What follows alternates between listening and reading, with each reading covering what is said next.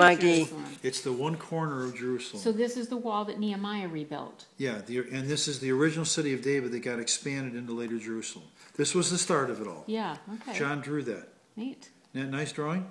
Yes. Did you get a picture of it? Good. And over here, he drew like Joseph Arimathea's house. Yes. Opposed to the simple mud floor 3-room house Jesus would have been born in. This is the actual, as Jonah would have seen Nineveh. By scale. Exactly to scale. To scale. From the Oriental Institute in Chicago. Yes. We've plotted every place in the Bible on a 3D map.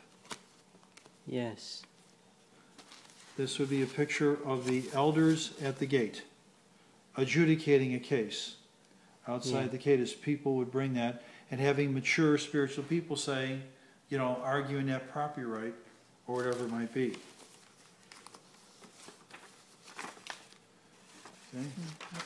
Then some of the more simple ones, like a sowing seed, or a common scene from a battle. This would be the floor plan. I can't see with my glasses, but I suspect it's... This was a public domain drawing that we went on to redraw. Aram area, the royal buildings on Mount Moriah, the Temple of Solomon. Okay, Temple of Solomon and his palace. And so it goes, so it goes. So how many images, Gary? We combed through 30,000 volumes, commissioned 6 artists. There's a Roman soldier with the various things.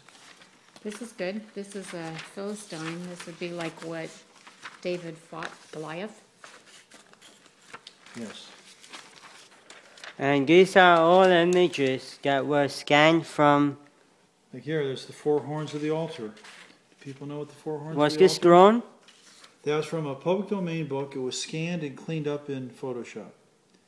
Yeah, it's his original, huh? So many of these were... The original city of Ur, where Abraham came from.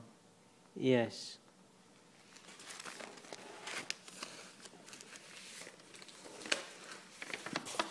These are off actual palaces and so forth, architectural drawings,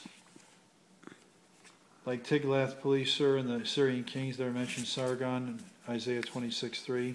He left an image of himself. When Nebuchadnezzar put the eyes out of Zedekiah, because he didn't surrender according to My goodness. Jeremiah's instruction. Wow. This is off his own walls.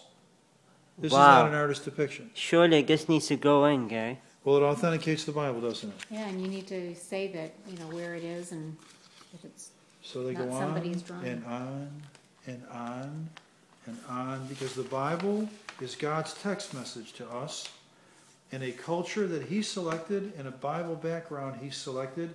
And when we're interested in God's text message, His love letter to us, we're interested in the details. We are that time machine that brings people back for their next step Bible reading experience. So they're not only dependent on easy read translations, the original idioms, the original Bible backgrounds and customs and cultures, they relive it.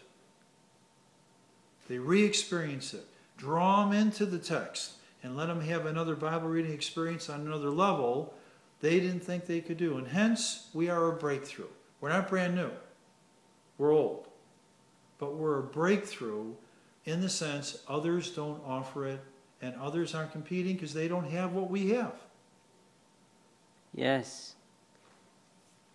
And no one knows how many hours of work and labor were put in to these images. Skipping lunch. And how many hours do you think, Gary? Hundreds and hundreds. Enough to make it gray all the way around. But not my beautiful wife. Yeah. Yes. Right. Not one gray, not anywhere. No, there's a few. There's never going to be either. That's right. Why bother? Okay. That's funny. That's good. Oh. Well,